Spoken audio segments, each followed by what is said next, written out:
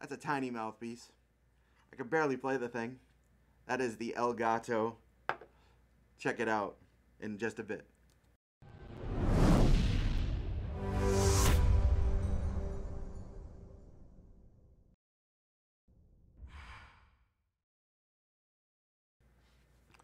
Hey everybody, it's Trent Austin from Austin Custom Brass. Thanks so much for watching this mouthpiece overview video of the El Gato. The El Gato, well, El Gato was Cat Anderson's nickname, and we did this out of respect towards Cat Anderson. This was originally a Charlie Allen mouthpiece. Hold on.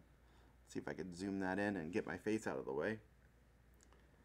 That mouthpiece. Just to give you an example, this is the TA Screech with a narrow rim. Look how much bigger this mouthpiece looks, and that's a small mouthpiece.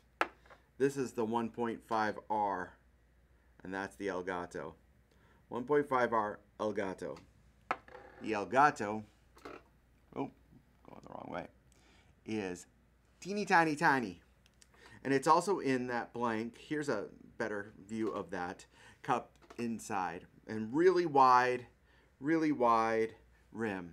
Larger outside diameter as well.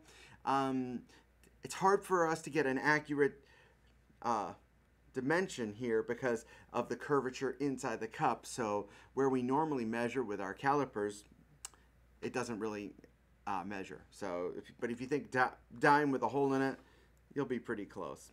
This was made originally by Charlie Allen, a great mouthpiece maker who made a lot of mouthpieces for black trumpet players of the day. And, you know, there's all these rumors of Cat Anderson's mouthpiece. Clark Terry, who was a dear friend of mine, said that he never saw Cat's mouthpiece from the inside, this way, when he was on the road with Ellington. And on breaks, he would take out his mouthpiece and put a 7C in. So, and when people come up, they would ask him, how do you do that?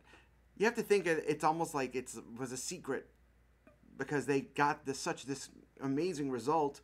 He didn't want to share it with anybody. But it is in this blank, this beautiful blank, which I just love. It's a gorgeous blank. And it's not for the faint of heart. So we always tell people to tread lightly when it comes to the El Gato. Like I said, I can barely play it, and it sounds like, you know, a cat getting run over by a steamroller. So, but other than that, you know, I'm not going to play, you know, Mahler 5 on it. But I'll give you a little bit more of a demonstration on it. It is fun to play, but I bought them out because my lips go into the cup around a G sharp or an A.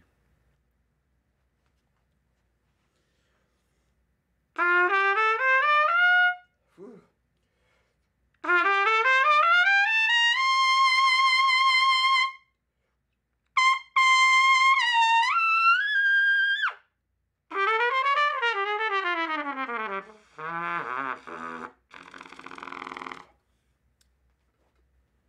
Yeah, pedal tones are hard on this mouthpiece.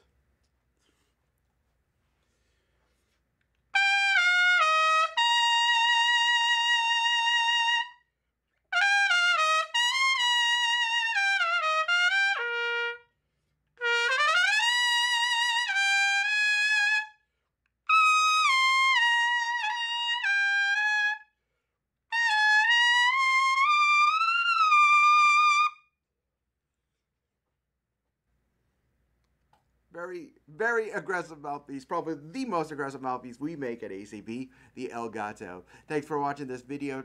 Take a moment to subscribe. Hit us up with any questions you have at info@austincustombrass.com. And thanks again. Take care.